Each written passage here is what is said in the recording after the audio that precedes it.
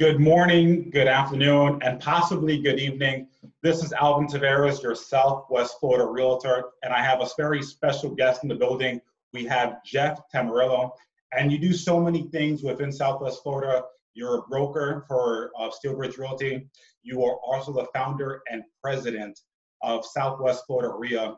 I guess, Jeff, to get the ball rolling, can you talk to us a little bit about the Southwest Florida Reia? Who tends to join, and what are some of the benefits that they receive?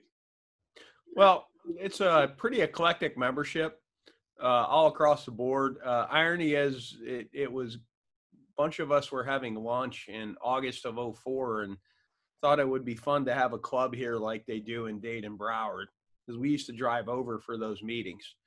And so that's how we kind of came up with the idea. Our first meeting, I think it was November of '04. We've been meeting ever since. That's 16 years ago. It's hard to believe. Right. It's really just big mastermind collaboration. We have meetings. Because of the pandemic, we're doing Zoom meetings. We're probably going to go back to physical meetings again pretty quick. We will maintain the Zoom component. If you're interested, just go to the website, SWFLREIA.com. Right. And I should mention that I am a member. That's how we met, through the Southwest Florida Reia. It's a great way to meet lenders, meet other realtors, find out who's doing business in the region, and it's a really great way to connect overall. Now, one of the things that we have in common is that we're both very active in Cape Coral. You do a great deal of land acquisition and land development. Can you talk to us about what makes Cape Coral special from a land acquisition perspective?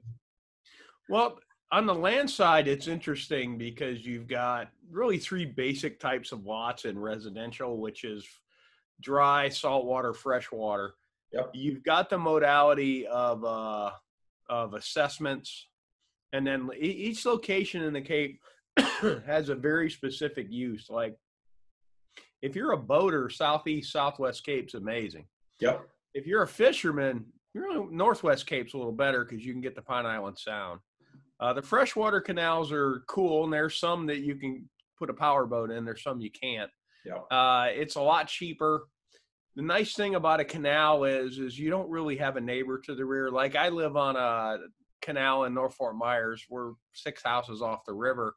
Right. And it puts the neighbor far enough away that it's kind of like not really having a neighbor. It's somebody you wave to from about a half a block away. So it gives you a little more privacy living on a canal.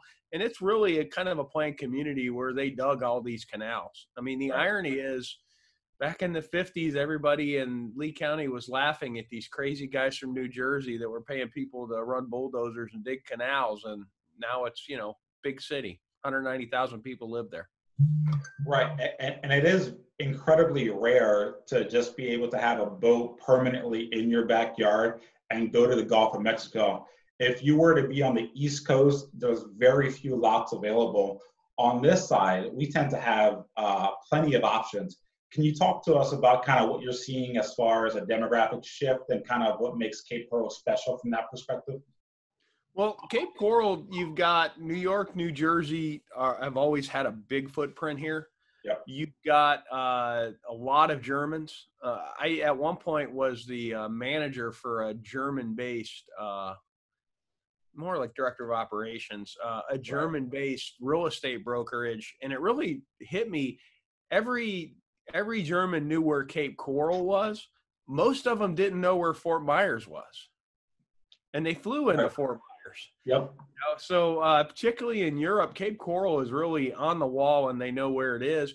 And then you've got another, definitely an inflow of population that are coming here from Dade and Broward. Yes. Because they can cash out of, say, Weston for $700,000 now, and they can buy a pretty awesome house for $275,000. So, you mentioned waterfront. A waterfront on that coast is extremely expensive. Absolutely. To where, they can cash out of their 3-2 in an HOA community and come over here and buy a saltwater access pool home for, in some cases, half the price. And thanks to we really got behind remote working. We're seeing a lot more Steelbridge on the traditional brokerage side. I'm seeing a lot more people that are. We had a guy ping us this weekend over a rental we have listed that is going to move here from Orlando because he can work remotely. It's a given in his company, and they don't have to fight with I-4 here. I mean, even on its worst day, I-90 or I-75 on its worst day can't compete with I-4 at 2:00 in the morning. You know what I mean? So there's a lot of benefits to being here versus being somewhere particularly that's congested and actually much more expensive. Absolutely, and I agree with that. And one of the things that makes Cape Coral so unique is just the water. We have the mouth of the Caloosahatchee River flowing through the southern end of Cape Coral, and then you have the Gulf of Mexico to the western front. Now, a lot of times we'll hear people talk about the difference between saltwater and freshwater. Can you kind of separate the two and kind of tell us what the benefits are of each of them? Well, the freshwater, you're not going to access the river. You're not going to access the Gulf. It's a closed system. There's some really cool freshwater canals. There's some pretty amazing bass fishing on some freshwater canals. There's some big lakes. Some of them lead to, like, you can lead to Lake Kennedy. Some of them. I mean, there's a lot you can do. I wouldn't overlook the freshwater. Freshwater are very cheap right now, primarily because seawalls. Seawalls have become an issue, but it's kind of created a buying opportunity as well. I have a partnership where we acquire land and sell it to builders. Sometimes we'll spec a house on it too. And I can acquire freshwater lots right now for cheaper than I can acquire a dry lot because everybody is so uncertain about the seawall code changes. Now, saltwater, it's all over the board. You have a really good friend of mine bought a house that was one of the guys from Godsmack built it, the rock band in the Cape. Right. It was a pretty cool house. And this house, the pool area looked like something somebody from Godsmack would have built. It was the pool area is pretty awesome. But it was Southwest Cape, which is a really nice neighborhood. But if you track the bridges to get out, he was 30 minutes to open water. Right. So one of the things with saltwater is you really need to understand if there's bridges, how high the bridges are. If you see the term sailboat access, that generally means no bridges to open water. That doesn't mean you're going to fit a huge sailboat down the canal as well, though. You need to still understand, how deep the canal is. There's a lot more modalities than just that. But one of the main things in the Cape to pay attention to is how far you are to open water. And and in particularly what open water. If you're like me, when I go out on my boat, I live in North Fort Myers right off the river. I'm either on my boat playing in the river, or we all tow them, trailer them to the tip of Pine Island, Bokeelia. And then we go play around Pine Island Sound and go to Gasparilla and stuff like that. So it's, so if that's what you're there to do, and that's the most important question you have to ask yourself is what are we here to do when you're buying a home or anything? And, particularly if you're a fisherman and Pine Island's important to you, then probably the Northwest Cape is a better option than the Southwest Cape. If you're really wanting to take your boat and go to the sandbar parties and anchor off the Lani Kai and just have a good time, then, South Cape's great for you. Right. So, but you've really got to define what you're there to do. What's awesome with the freshwater, just to get back on that asset class, a lot of wildlife in there. Yep. So, and there is some amazing bass fishing on those canals. So, you can fish well, water ski. There's a lot you can do, or else just kayak. Like my running joke is I own 7 boats, but 6 of them are kayaks that you have to paddle. Oh. It makes me feel like I've done better in life that I have 7 boats. But, like with me and my wife, if we get an early out at the office, which is pretty rare in today's real estate market, we'll just jump on our kayaks, kayak out to the mouth of the river, watch the sun go down. I mean, it's pretty amazing. So there's a lot you can do. Paddle boarding. There's a lot of paddle boarding that happens on those too. Everybody always asks about alligators. Yes, I don't know. They do. I actually go hunting in the Everglades. I grew up in Florida. I've been all over the Everglades, and generally, unless it's been fed, which is a bad thing, if an alligator sees you, they leave. They have a natural fear of humans. but it always comes up about alligators. It's actually pretty funny. You get to the point after you lived here a few years, you'll see an alligator and you won't even notice it. It won't make a difference. Yeah. Yeah. They stick to themselves, definitely. So to recap the saltwater versus freshwater, we're not often talking about the actual salt in the water. We're talking about Gulf access most of the times.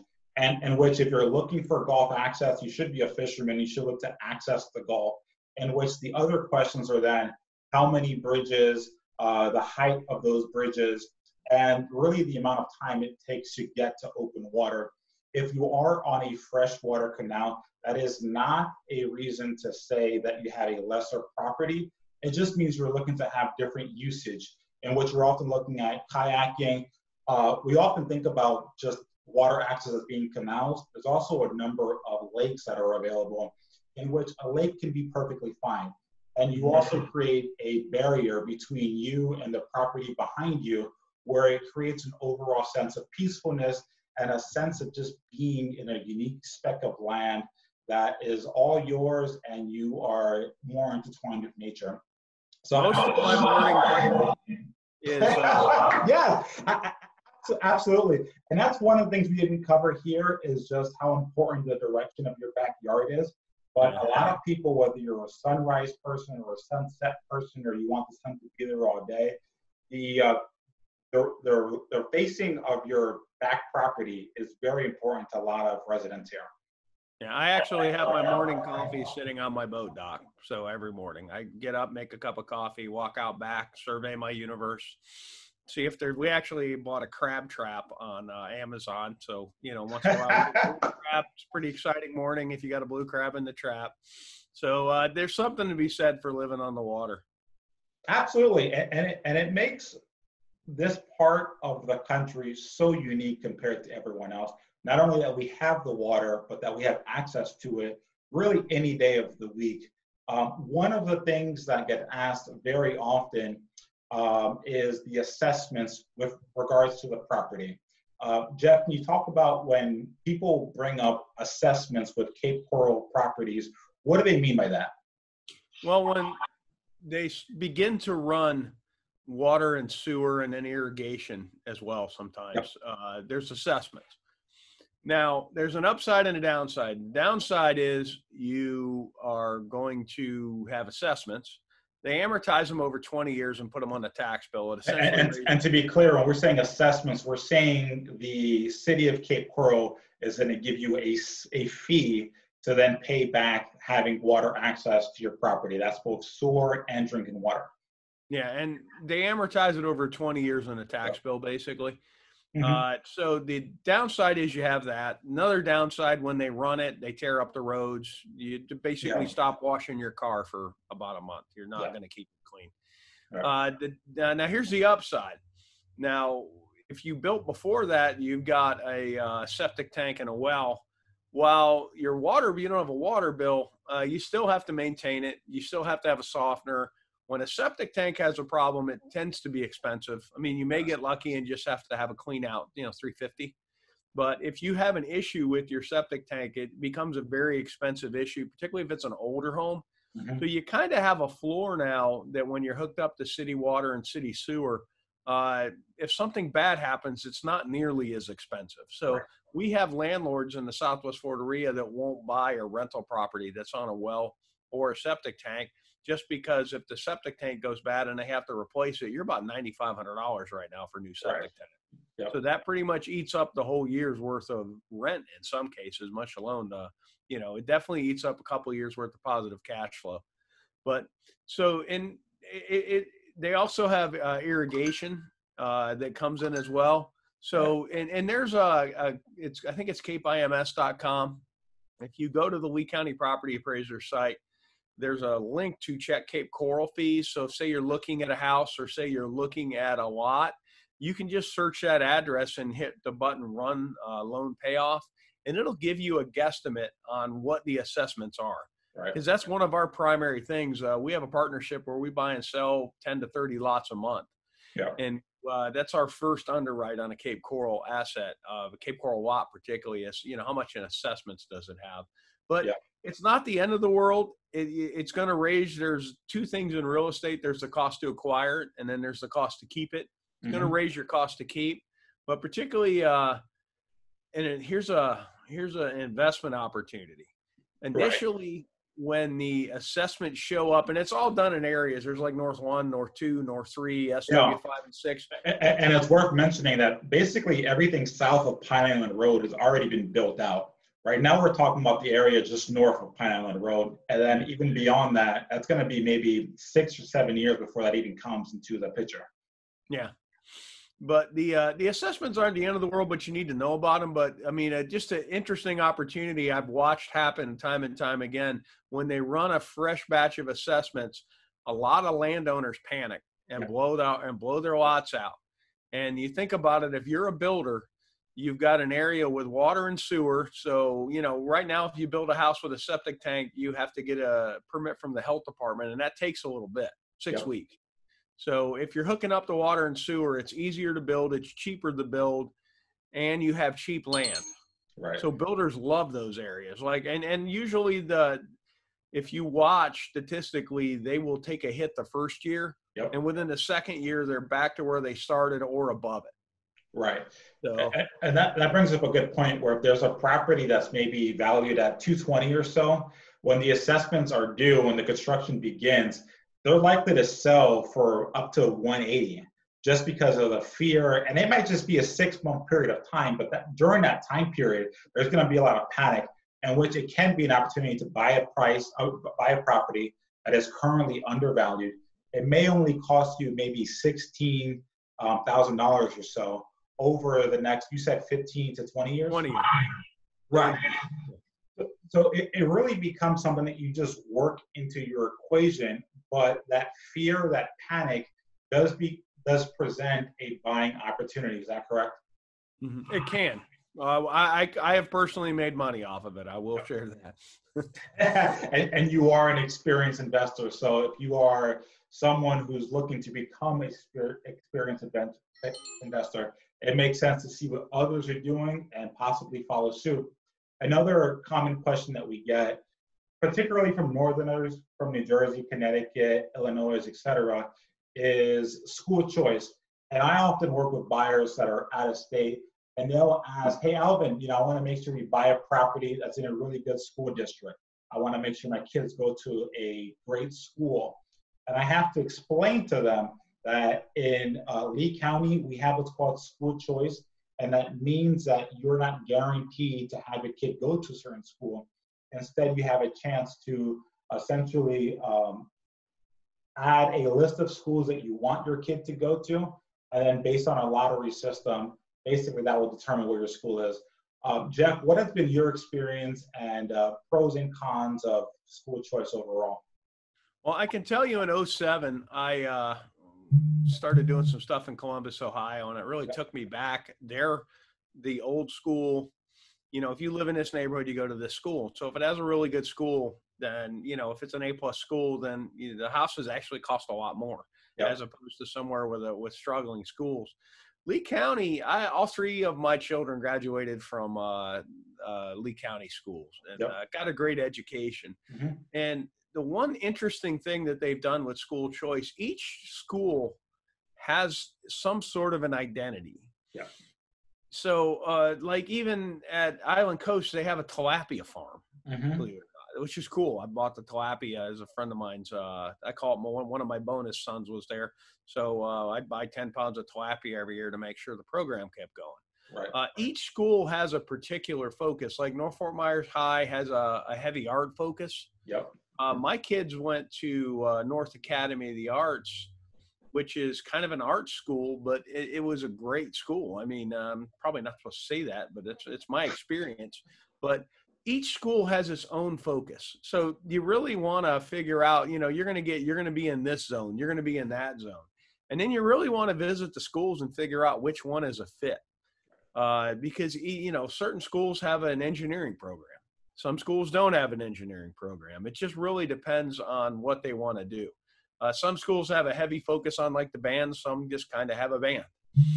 So, and each school has its own particular, feel for it, its own vibe too. So you really want to check them out. Yeah, I agree 100%. They have their own culture. Some might emphasize the sports or arts differently.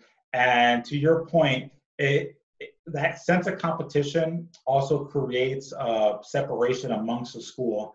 And they all kind of carve out their own niche as opposed to having a mandate. It also becomes very clear as to what some of the best schools are. And it doesn't limit you based on where you buy a property on your kid's ability to go to a great school. Mm-hmm. No, it's really if you're a parent, go check the schools out, go visit them, meet the principal, figure out what every school has a very particular focus. So you can kind of figure it out that, hey, this is what they do well. Like my kids went to North Fort Myers High and they have a really awesome audiovisual program, particularly if, say, a kid has interest in journalism. While all the schools have that, they had a pretty good program for it. There's just a lot of, it's choice for a reason. And even the schools have kind of made choices on what they're after. So it can be a little intimidating and a little overwhelming because you got to make a decision. So it's almost easier when you don't have school choice. You just live here, you go. So, if there's not enough decisions to be made in this world, it does create more decisions. And, and I also would not go on Facebook and ask a bunch of people because you generally are only going to get the negativity for the most part on social media. The complainers tend to drown it out, and particularly you go into, there's some Cape Coral forum groups that are pretty awesome for recommendations, but you also are going to get, 99 people had a good experience. One person had a bad. You're probably going to hear about the one person. They're a lot more vocal. So I would tell you, make your own decisions. Go to school, check it out. But school choice is, I have friends that have 3 kids in high school. One just graduated, and each kid went to a different high school. Yep. So because it actually fit what the kid was doing. Right. And I think the middle kid just didn't want to go where his brother. So, he had to be his own which man. that's the major benefit, right? Is that you have the option to decide what school is best for each of the kids you may have. One of the other common questions we get from others, particularly outside of the state of Florida, is when it comes to flood insurance. And even when it comes to working with investors, a lot of times they want to figure out all of their costs. And they want to figure out, hey, does investing in Southwest Florida make sense? And then it gets to the point where it's very property specific as to which plot of land or which property requires flood insurance, which one doesn't. Can you talk more about that? Well, you've got basic flood codes. Flood zone X, you don't have to have flood insurance. Like when we're looking for lots for builders, they overwhelmingly want flood zone X. Well, it makes sense. There's a flood zone AE, which I had a house. I wasn't even on the water, but I had a house in North Fort Myers on a little over an acre that we were AE, and I think my flood insurance was like $400 a year. Right. It wasn't the end of the world. I live on the water now, and it's not that cheap. No. So, I'm on a canal, 6 houses off the river, but, at some point you got to live a little bit too. Yep. So, and the most important thing with flood insurance, if you're in a flood zone, by codes, anything 85 and older is going to have a higher flood insurance premium because of the elevation at the house. Every time we have a code change, we kind of require the houses to be a little higher. It's almost like the fill dirt guys have a lot of input into our building. But they're going to come out and they're going to do what's called an elevation certificate. Your surveyor will. Yep. And here's the thing: if you don't have an elevation certificate, your flood quote will be off the highest potential it can be, the highest premium it can be. That's why that elevation certificate is so critical. It's almost, if you're buying a house, particularly 90 and older, but particularly 85 and older, part of your due diligence is probably go get an elevation certificate. Right. It's going to dictate a lot of what you do, which this is one of the reasons why you see so many teardowns in the yacht club area. Absolutely. Because, they're awesome lots, it's great water access, it's an awesome place. But you also have, some of these things were built in the 70s, and the elevation certificate makes the flood insurance problematic. Yeah, and even I'm a little bit north on Pelican Boulevard, And I'm not technically on a flood zone, but everything around me has mandatory flood insurance, and it's pretty cheap to get, and you should get it anyway. Really, all of Florida is subject to flooding. Right? You're not gonna not have risk. But for me, the way I look at it is I spend about $500 a year in flood insurance, and probably in the next 10 years, I will use it at least once.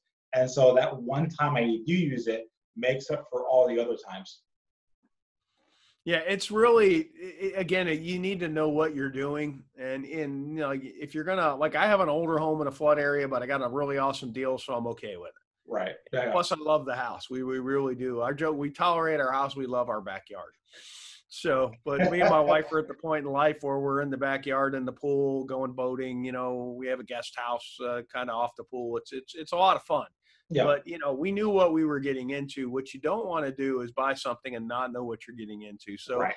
If you're working with a real estate agent, one of the first things your agent should be asking you is a flood insurance. And particularly if you're getting a mortgage, it's part of your payment. Yep. So it can go up, and they can change flood maps. There was a recent, they call them the firm maps, the flood maps. There was a recent change in downtown Fort Myers where a couple of commercial buildings, they basically moved it over a block. Yeah. And it brought some commercial buildings into it that previously didn't require flood insurance. Right. And ironically enough, it's a very historic building, was under contract to sell. And in the process of that contract, it being in a flood zone killed the deal. Yeah. So and that's another thing too, you want to kind of keep up with if they're going to change the flood maps, because it's the federal government that puts these maps out. They do long-term studies and they put these maps out. So because you're not in a flood zone today, doesn't mean you can't be tomorrow. So it's just something to factor in. But it's really simple, particularly if you're working with a real estate agent. We click a button in the MLS, Real List comes up, it's right there. It's very easy to find. Yeah, you're absolutely right. It's really easy for an experienced real estate agent to figure out whether or not you are in a flood zone. And you can even reach out to an insurance broker and figure out what the costs are for getting flood insurance, hurricane insurance, all the other insurances for a property before you close on that property. So to your point, the key is to get the information, work with someone who will get that information for you, compile it, and run the numbers and see whether or not that still makes sense. There is a price to pay for living in paradise, and that can be one of them. One of the things that, and I personally feel like there's a misconception between developers and burrowing owls. I think personally, most people absolutely love burrowing owls. We just have to learn how to coexist with them.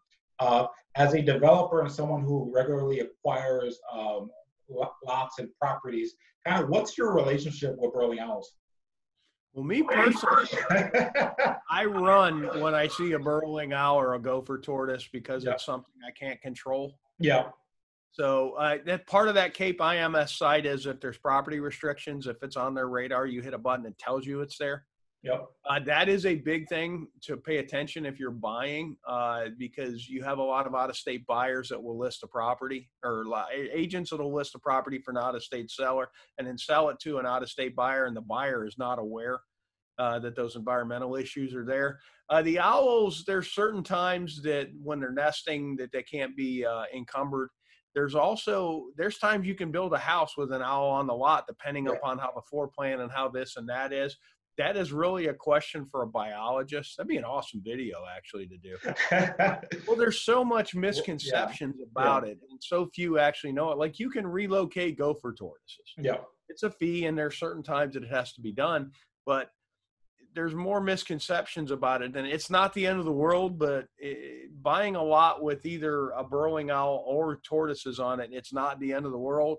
It is some brain damage, and it's probably going to cost you a little bit of money at some point to do it. Yeah, and that's a valid point. And one of the things you'll see if you drive around Cape Coral, you'll see stakes in the ground, and you'll see a hole in the floor. And oftentimes you see an owl popping out. That's classified by the Cape Coral Friends Wildlife as a protected area for those owls, in which that's when we start having those kind of conflicts between a developer. I shouldn't say conflicts. that's when we start having the education, right? of how to properly build, how do we properly maximize the benefits of a lot while the owls still exist there. And it should be noted that the nesting season is officially between February 15th and July 10th. There are several rules and guidelines to how to properly work alongside the burrowing owls, and they do a lot to, I guess, add to the attractiveness of Cape Coral overall. In fact, they are bus tours where you can get on a bus and drive around Cape Coral and see the different sites. There's tons of YouTube videos and channels of people flying in from out of state just to observe the natural behaviors of the burrowing owls. There is a great deal of benefits that the owls provide. But to your point, it is something you want to make sure if you're buying a lot that you understand the complications that can arise from having a burrowing owl on site. I can tell you, I've even had, we were part of a big package of lots that we acquired in 2012. Yep. We were one guy was trying to buy them all, and he's trying to, now bear in mind, we drove every lot a week before we bought them, make sure there's nothing popped up. 2 weeks later, this guy's trying to tell me there's owls and tortoises on every lot. And so if you're a seller or just a landowner and people are calling you, a lot of people will try and tell you have owls or tell you have tortoises, and you may not, just trying to justify a low offer on the land. So if somebody calls you on the phone and tells you they want to buy your lot, and then they say they only buy lots with burrowing owls, I've encountered people that have gotten these, and then the out-of-state owner panics and blows it out, and come to find out there's no owls there. So you definitely want to check it. And it's used. It's a good thing that we protect them. Yeah. But it's also, like every good thing, there's also some kind of bad uses for it as well. Yeah. Do your due diligence. If you own the land, if somebody's telling you got owls, the city should have a record of it. But more importantly, you need to lay your eyes or have somebody lay their eyes on the lot. Absolutely. And I think you bring up a number of points. I think to summarize our conversations today is that Cape Coral is an absolutely incredible place to live, to invest, and to have a family, go to school, all that fun stuff. But it is a very unique place. As intertwined with nature, has a lot of the benefits with regards to the waterways, has some things with regards to the owls that you should be made aware of. You have to be aware of all the insurance complications behind it. And the key is to educate yourself and to work with people who are very educated in doing investments and buying and selling in the area. Obviously, I'm a real estate investor and a realtor, so obviously I have these talents and these skills. Jeff, as the president of the Southwest Florida Reia, can you kind of end today's meeting just kind of talking about some of the ways that your future members can benefit from learning about the region from the group? Well, here's the awesome part about a RIA meeting. It's we don't do information product sales. So a lot of the real estate investing focused meetings, they're always going to, at the end, try and sell you a $5,000 weekend from people that may or may not actually do real estate for a living. There's some of it, it's just information product sales, to be honest. Yep. We don't do that. It's very what I call intrinsically focused, the group. You've got a lot of people trying to figure out how to do the first deal, sitting next to a guy who owns 335 properties, who pretty freely shares. So it's a great group. Collectively, the membership's about 4,000 properties owned. We actually, it's a metric that we track when people join. The assistant starts running names and LLCs so there's a lot of experience. It's a very collaborative environment. I always kind of call it everybody kind of ceases fire for, the meeting, and we're all competitors for the most part out in the field, but at the meeting, everybody's pretty decent. And there are no secrets. There really are no secrets for sale. There's experiences that other people can share with you that'll cut short your learning curve. The problem with real estate investing, any type of investing, when you're investing your own money, that learning curve sometimes comes at the expense of your balance sheet. So it's really important to be able to, I've had some amazing mentors in my life that have just came out of nowhere on top of that. And was talking to one of my mentors about a deal I was about to do, and his exact words were me too. All the scar tissue on my back is tingling right now with what you're saying. I did what you did 20 years ago, and it only took me a couple months to recover, is what he said. So, you know, it's, and that's really what we do at the Reia as well. It's very, very, I mean, you and I would freely share, and we didn't work together. And we're real estate agents. So it was, you know, that's pretty rare in this world too. Usually you're, you know, covering your back trail a little bit more professionally. But the, when it comes to that group, I really, it's, you know, I founded it, so it's kind of my passion. But it's a great group, particularly if you're just curious about real estate investing. If you're a new agent, it's a great place. If you're a contractor trying to get business, you're in a room full of people buying and selling property and landlords. I mean, it's a great place to get business. Yeah, absolutely. And I think one of the benefits is that you're alongside the same people who think the same way as you do. So your ability to sharpen your skills, to understand what other investors are looking to buy, to be able to meet with people who are buying the same class of properties that you are, and to really sharpen your skills is absolutely incredible. I do want to thank you for your time today. You've been absolutely incredible and generous with your time. I really did learn a lot during this conversation. If you want to know more about how to work with Jeff or myself, I'll include some links in the bottom. Jeff, do you want to say goodbye to our crowd today? Thanks. Enjoyed it, man. Thank you, Jeff, and take care, guys.